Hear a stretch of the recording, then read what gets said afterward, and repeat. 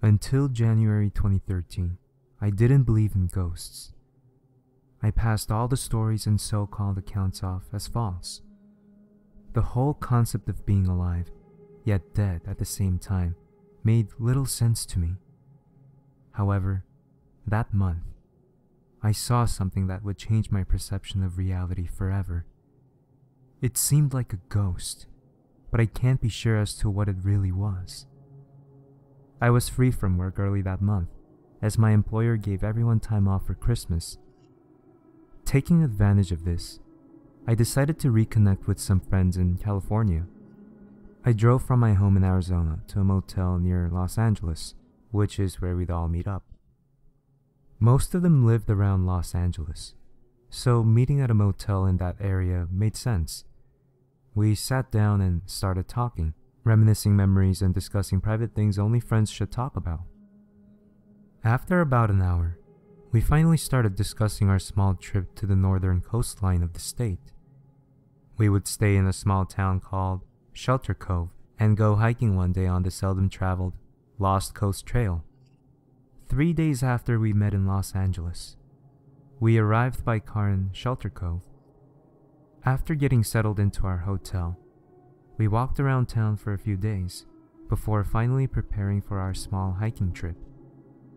It must have been a Sunday when we departed on our hiking trip, as the town was less active than it had been the day before, save for the church bells in the area. We met up with a trail west of town and began our long hike. We climbed around numerous rocks and trees and were treated with a great view of a seldom touched part of California's vast coastline. When evening came, we set up camp on the beach. After a few hours of telling ghost stories and catching up on our lives, we decided to call it a night. After about an hour, I woke up and found it impossible to fall back asleep. I decided to take a short walk to pass the time. When I left my tent, I noticed the air around me was enveloped in an eerie fog. Unlike most fog, there was something peculiar about this one. The fog seemed to be glowing, but that's impossible, right? I mean, fog can't glow, can it? Shrugging it off, I proceeded to walk closer to the water. I sat down at the water's edge and stared off into the distance, thinking about certain aspects of my life. I was rudely interrupted moments later by a foghorn, except this horn sounded more like an old steam whistle. I heard the whistle 3 more times, then everything fell silent. I guessed whatever boat it was had passed through the fog without much incident, as most boats do. 5 minutes later, the whistle started sounding again. As the whistle continued to sound, I noticed it had a somewhat haunting ring to it. 30 minutes had passed and the whistle had not subsided. Moments later, the whistle was joined by the sounds of people screaming. Their cries were blood-curdling and sent chills up my spine. After about a minute, the whistle stopped sounding and the cries started to die out. One by one, the screams and cries for help began to diminish until there was nothing but complete silence. Horrified at what I heard, I was about to head back to my tent when a dark figure appeared on the ocean's horizon. It was hard to make out because of the fog, but it appeared to be an old steamship, a very large steamship at that. There were no lights shining on board the ship and no noises were being made from it. The only activity besides the dark shape moving across the horizon was the thick black smoke coming from the vessel's single smokestack. Looking at this dark shape, I started thinking, what if this ship isn't real? That's ridiculous though, if it wasn't real. Then how can I see it? But the feeling just wouldn't go away. The fact that no noise was coming from the vessel along with the lack of lights continued to fuel my suspicion. Furthermore, how many large steamships even still exist in the world, let alone California? As I continued to debate with myself over this strange vessel, the ship suddenly faded away.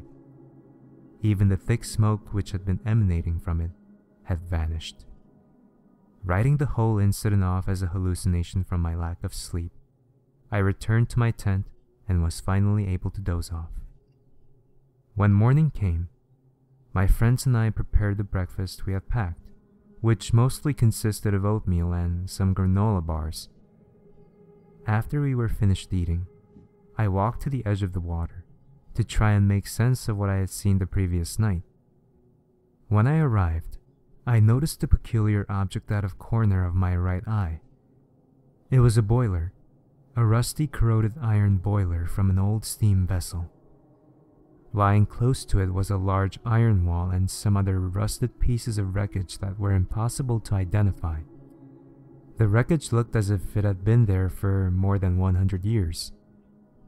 Close to the boiler, I noticed a small corked bottle with a paper inside of it. Curious, I opened the bottle and extracted the note. The words weren't written in pencil or pen, but was instead written with what appears to have been blood. The message was short and simple. 88. Never forget. I folded the note up and placed it into my pocket, then proceeded to rejoin my friends. We finished our hike that afternoon and returned to Shelter Cove in the evening.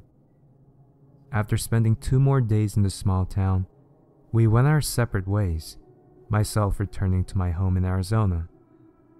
Not long after I arrived back on my small apartment, I immediately sat down at the computer and looked for any shipwrecks that occurred around Shelter Cove.